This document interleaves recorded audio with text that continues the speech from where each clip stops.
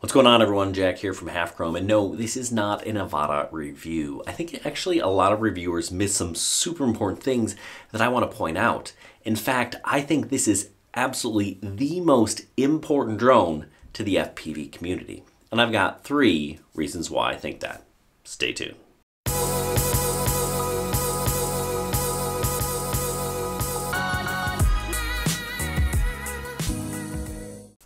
Okay, the first reason, and I think the most important one, is this one includes DJI's AirSense with ADS-B. So it'll sense airplanes in the area. It also has DJI's Aeroscope, which means it can broadcast things like remote ID. That's right, this drone is going to be remote ID compliant. Now, I don't know that 100%, but I'm pretty darn sure. And you know, that's just one drone, but that's not the thing. The thing is the air unit, the new air unit that you're going to be able to buy for your other drones, also going to have those same capabilities. That means you can be remote ID compliant as well with the purchase of an upgraded air unit. Now you may be thinking, I don't care, I'm not going to do that anyway. But manufacturers do. By the end of September of 2022, they're supposed to be compliant. Now I know that's probably getting pushed back, but it's not getting pushed back forever. And I think this is really good news for companies like Emax and iFlight, because manufacturers have to be able to sell drones that are remote ID compliant. They can buy an air unit, stick it in their drones. For people that want to comply or follow the laws and regulations, if people start cracking down, and I don't think it's going to happen right away, but there absolutely will be areas and local law enforcement that say, hey, you know what, this is a rule and we're going to enforce it. And if you happen to live there, you're out of luck, unless of course you comply. And this is one way to do it. Now, I think the air unit's going to be expensive, but not only are you getting that compliance, you're also getting a better camera. I mean, the camera on this thing is pretty fantastic. So maybe you sell some GoPros. That'll help you afford some of these air units. I think that's going to be a big deal, a really big deal. The other thing is, this is just really easy to use. The DJI FPV potato drone, as a lot of people like to call it, really easy to use. It's intuitive, you can pick it up and fly, you don't have to go through beta flight and all of those things that make this hobby very frustrating for people. Ease of use is important, and this opens a lot of doors for people to be able to fly this thing.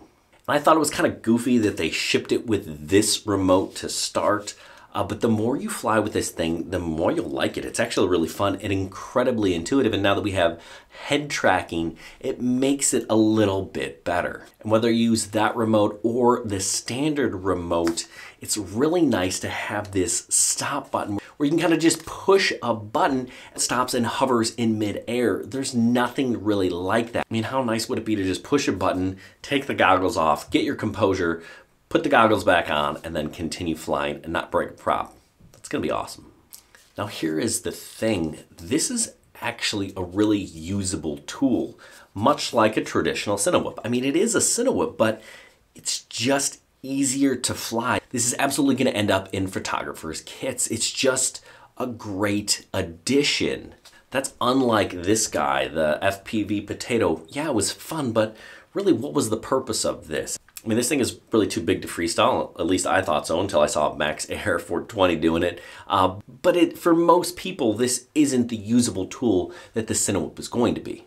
Now, I don't think FPV goggles are for everyone, and I will bet that this remote here, the DJI RC, is going to be compatible with the Avata. It just makes sense. They are putting this in a niche where people that maybe want to see the image on their screen but can't find the goggles could use it. It's going to change the hobby, and the more people they can get into the hobby, the better. And I think opening it up to this remote is going to do that. I mean, this drone is just so incredibly stable that it's going to be easy to fly. People that fly Mavics and things like that are going to have an easy transition to this drone, and then if they choose to get into manual mode or acro mode, they can do that as well. Now, if you haven't already seen Original Dobo's video, you're going to want to check that out. He actually uses it much like I'm describing, where he flies through a house as a real estate shoot, and if you ask him, he flew that thing in angle mode. Yeah, you can do that. This drone is going to change the hobby, it's going to change FPV, and there's a lot of good that's going to come from this drone, right? The technology, the camera, the air sense, the air units, the new goggles are awesome. There's a lot to like about this drone, and it's moving the hobby forward. You don't have to like DJI, but that's a hard thing to debate right now. I kind of feel bad for Walk Snail and HD0 because I think they're going to be left in the dust as soon as those air units get dropped, especially if they help make things remote ID compliant, unless they have a solution already in the works. It's going to be a game of catch up for those two. Okay, so now I want to hear what you think. Am I off base? Did I miss something, or did I hit that nail on the head? This Avata's coming and it's going to be pretty fantastic for a lot of people. If you're thinking about picking one up, I'd love if you use the affiliate links down below, or just use an affiliate link, go to Amazon and buy a pair of socks. It helps this channel out either way. Anyway, good luck and happy flying.